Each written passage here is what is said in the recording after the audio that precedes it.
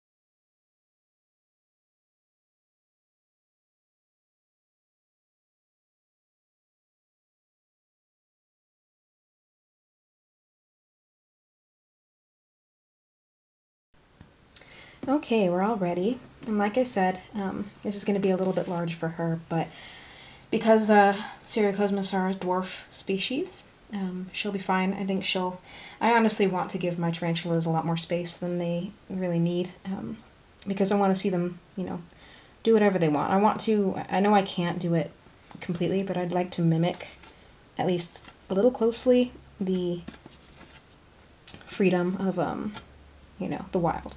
Excuse me.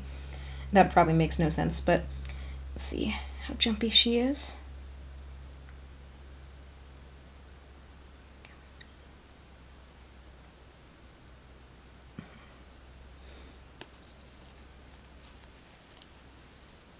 Oh, sorry, I didn't mean to take the whole thing out, but that works. There's a look at her. She does have a heart-shaped mark on her abdomen, like most Cyriocosmus do. Let's see if I can get her to move. Come on, baby. She's very shy.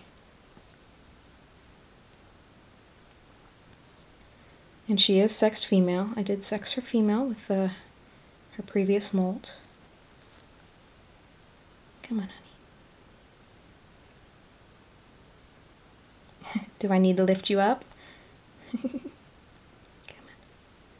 There you go. There you go. There you go. Right onto the cork bark.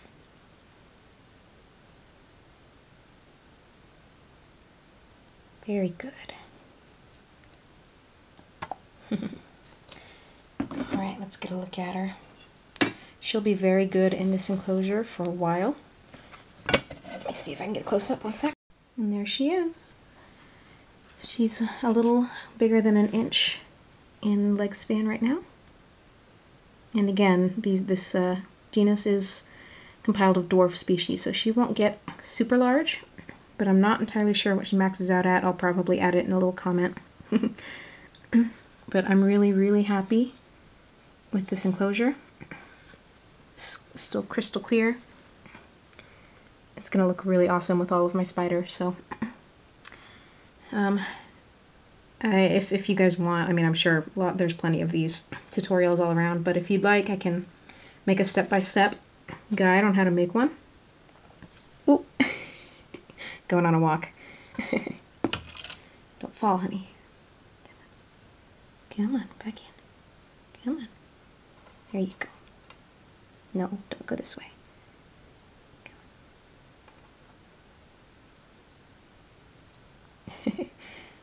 Well, I'll go ahead and wrangle her. Alright, well, she's back in her enclosure. She just decided to go for a walk and has found the burrow, so that's good. I'll probably give you guys an update on next feeding day, when maybe she's done a little bit to the enclosure of her own. So yeah, perfect rehouse. Hope you guys liked it.